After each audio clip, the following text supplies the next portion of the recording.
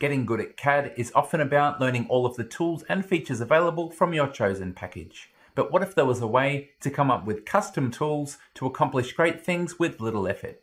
Today I share with you the most powerful free FeatureScripts.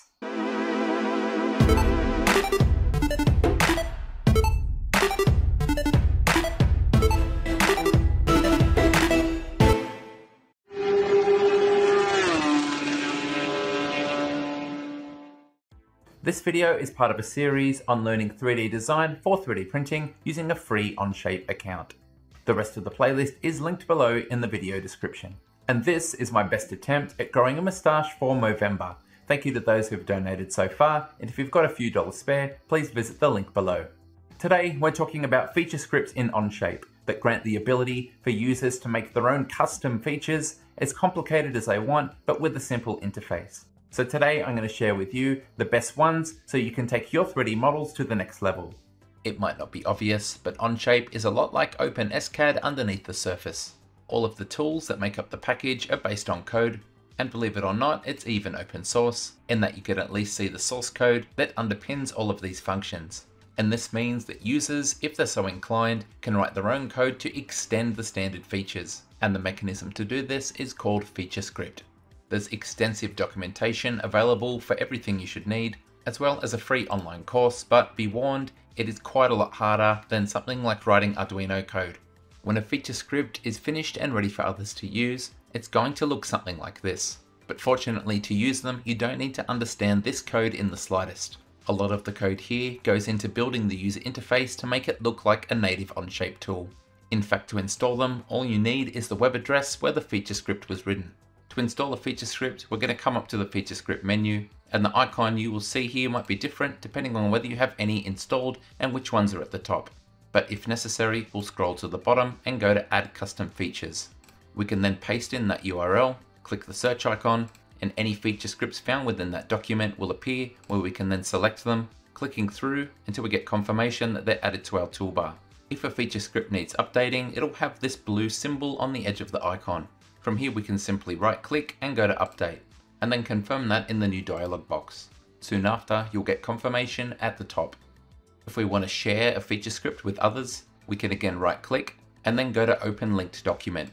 And this web address at the top is what we can share with them so they can install the FeatureScript too. If we want to delete a FeatureScript, we right click and then go to remove. There'll be a confirmation message at the top of the screen. Now that we know what they are and how they work, let's start working our way through some of my favorites. Some of these I've picked up doing specific projects over the years, but there are other places to specifically search for new FeatureScripts. The first of those is the FeatureScript section of the Onshape forum. Although a lot of the topics are people asking for help writing their own FeatureScripts, people will announce new FeatureScripts here, including this thread, which is a user community spotlight. In making this video, I also found this great compilation of FeatureScripts from D. Cowden. Much like I'm about to do, they're organized into different categories, and there's a brief description for each so you can see if you're interested. Our first category is gears and threads. And for a long time, Onshape didn't have a native thread tool, but now it does for external threads at least. We can click here, specify some numbers, and then click the tick, but we get a somewhat limited preview. That's why I prefer Thread Creator, a FeatureScript by Dave Cowden, who surely is the same person who's running this GitHub repo. Once we run the FeatureScript, we select the face to thread. We can select the type we want, enter other parameters such as the pitch, number of starts, and whether we want thread the whole way or to limit it to a number of turns or distance. And when we're done, we click the tick and we have our fully formed thread, labeled in the feature list and present in 3D.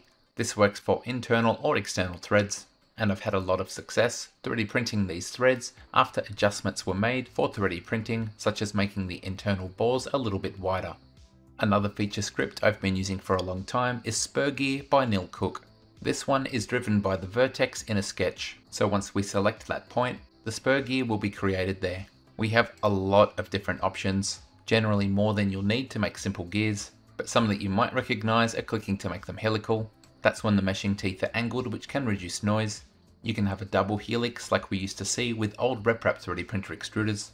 And you can also turn on and specify a center bore with optional keyway.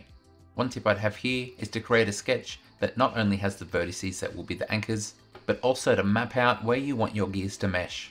You can then ensure that your pitch circle diameter is matched to this and everything is going to align. This is another feature script that I use all the time with great success. If we need a 90-degree transmission, there's also bevel gear.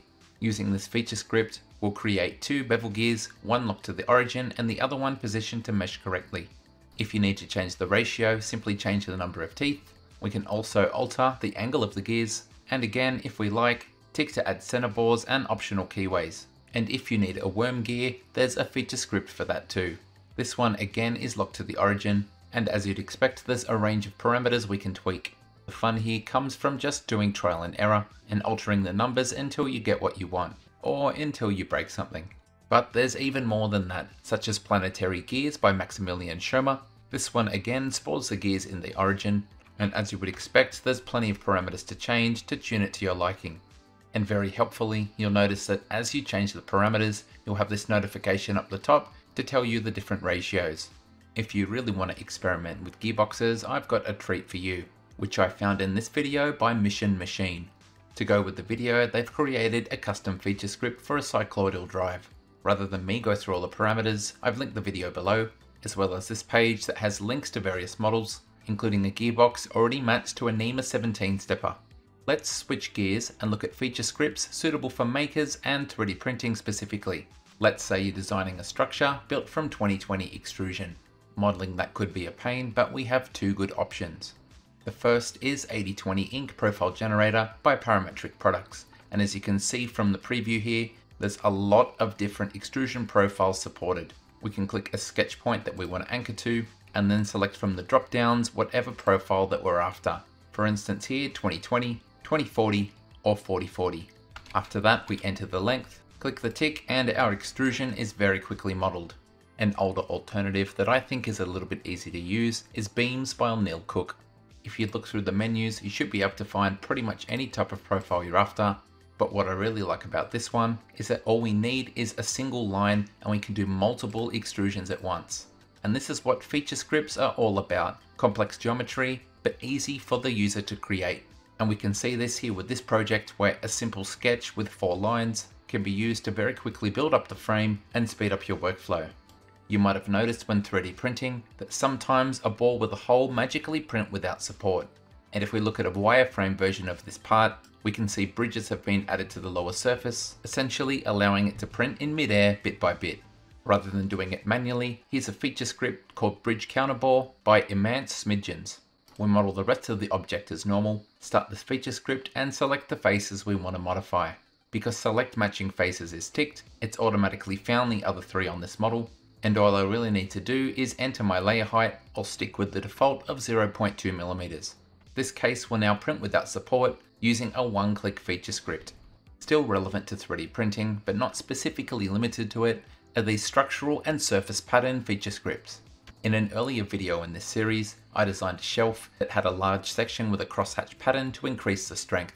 The trouble was, I drew the whole pattern manually, which was very time consuming to sketch and then extrude. So let's revisit that document, suppress the old laborious version and find a better way. The first feature script we're going to use is by Ilya Barin and it's called Lighten. I've made the original surface solid and I've just done a simple sketch snapping from edge to edge on that surface that I want to break up. As you'll soon see, it's important to add extra lines around features that you want to be reinforced and strong. From here, we run the Lighten feature script and we simply click in the middle of those segments created by our simple sketch. If you don't see anything in the preview, try lowering the thickness of the walls. You can play with the parameters until you're happy, and if you don't want the cut to go the whole way through, it's easy to change this too. The strength of this will depend on where you draw the lines in that sketch, but it's still much faster than my previous method. Another option we have to solve this problem is Fill Pattern by Neil Cook. For this one, on the surface, we draw a single version of whatever we want patterned. We then extrude it through as a cut. When we start the feature script, the faces to pattern is the internal surfaces of the cut we just made, and then the target boundary is the face that we want to break up.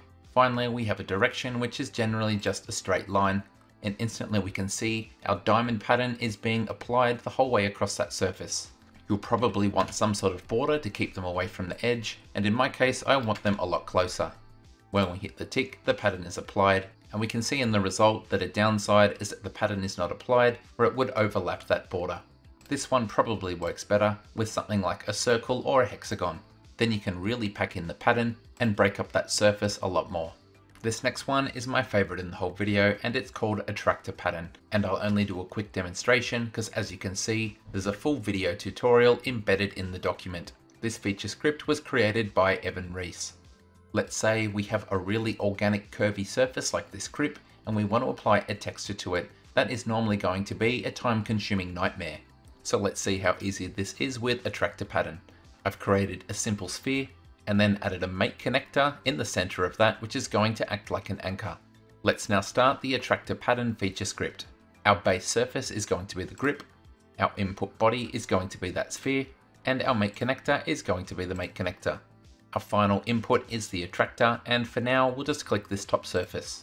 As soon as we do, we can see the sphere is being applied over the surface. Let's shrink our inputs and start playing with the grid. And I'm going to change it from rectangular to triangular, and I'm going to up the count for both directions.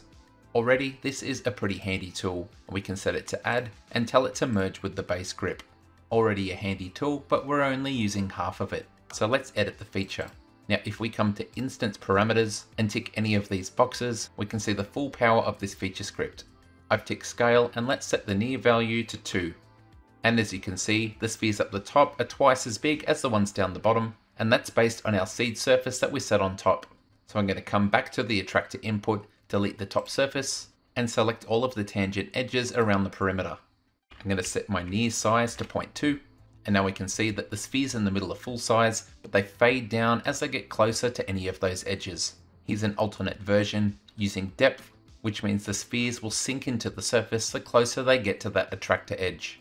This is a basic example, so let's take it a bit further.